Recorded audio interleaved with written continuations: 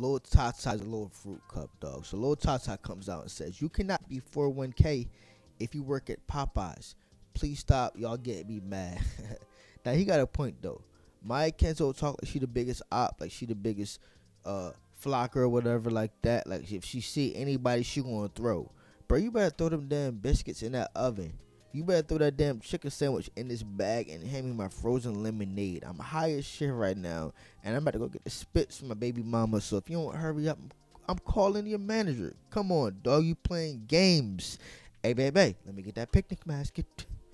But on a serious note, though, if Miah Kenzo does work at Popeyes, that's good for her. See, people think that 9 to 5s are bad and working different jobs are bad.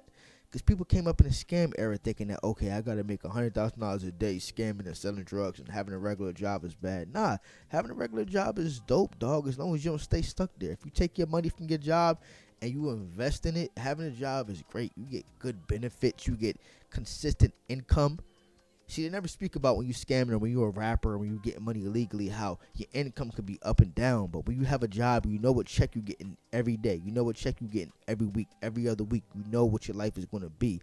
Miah Kenzo working at Popeyes is not bad. She's still young. She got a rap career. To me, that's dope. Same way how fucking Kyle Rich lied about college and left college and all of that, dog. If you were still rapping in college, that would be dope. You only doing shows. I mean, you got a show coming up in London, but a lot of your shows be in New York. It don't be that far, so you could just go to college and be a rapper and make that shit work, dog.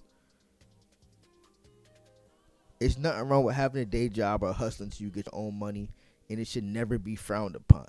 Tata probably never had a job, but the truth is, if 4-1 Bop never went off or never went up, he would definitely be working in a bodega making chopped cheeses the Aki way.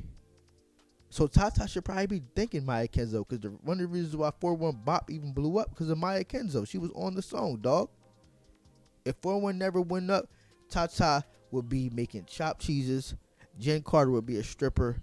Kyle Rich would be a police officer, and his part-time job would be twerking at Penn Station for cheeseburgers and a train ticket back to Africa, dog. These niggas would be down bad if 4-1 Bop never went up. So I gotta chill with how y'all speak on Miah Kenzo. She helped y'all.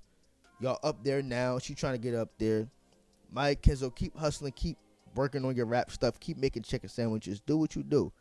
It's going to take a minute for you to get on 4-1 level, but don't let them dissuade you. You doing your thing.